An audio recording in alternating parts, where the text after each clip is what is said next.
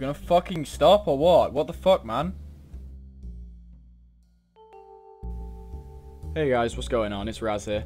Just a short one today. I just wanted to bring you this clip, and it happened in a game recently where I'd solo queued in like a duos match and been automatically matched with a random guy, and I tried to speak to him, but of course he didn't respond, which was a bit shit, but oh well, we carried on with the game anyway.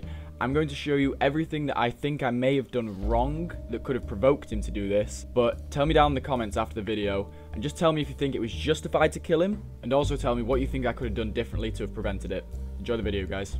Okay guys, so the first thing that I think I could have done wrong that could have provoked this guy, well this is really the only thing that I could have done wrong, is when we landed in Pochinki, I did pretty much ditch the guy. Well, I did ditch him. I got on a bike and I left. And that's because he wasn't speaking to me down the mic. I didn't want to just get shot for my loot at the start of the game by my own teammate, because it has happened before. So I left. From there, I then headed over to some houses near to George Pole. I was looting these houses for a short period of time, and when I came out, I went to get in my car and leave. And I didn't actually notice the guy coming up to me and running towards my houses from across the river.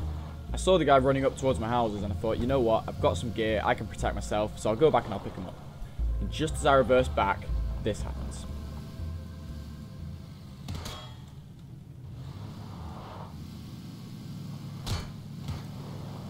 What on earth?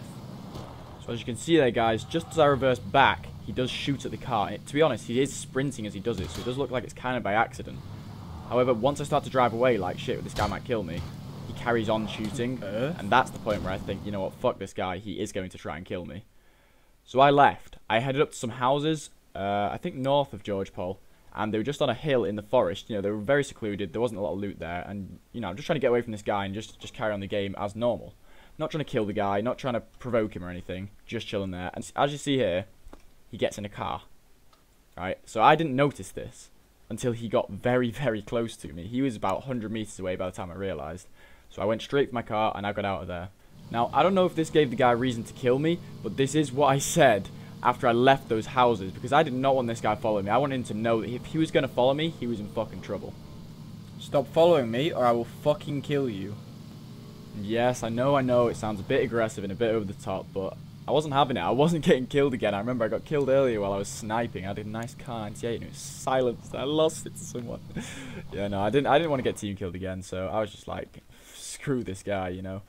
And I drove away, and this is what proceeded to happen. He continued following me. Now, after a while, I had enough of it. I wanted to play the game, and I didn't want to be worrying about my own team rather than the enemy. So I pull up at the shed, and I'm like, you know what, I've had enough of this. I get out, and I wait for the guy. I wait for him to stop, because if he drives past, you know, I'll just leave him. Just leave him. But he stops, and he gets off, and he does come towards me. Now, the only thing I want you to see is he didn't have a gun in his hand. He did put his gun away. That's the only thing I really feel bad about this. And now, I do hurl some abuse at this guy, and I'm like, you know, oh, fuck you, fuck this. But this guy annoyed me. This guy really annoyed me. He wound me up.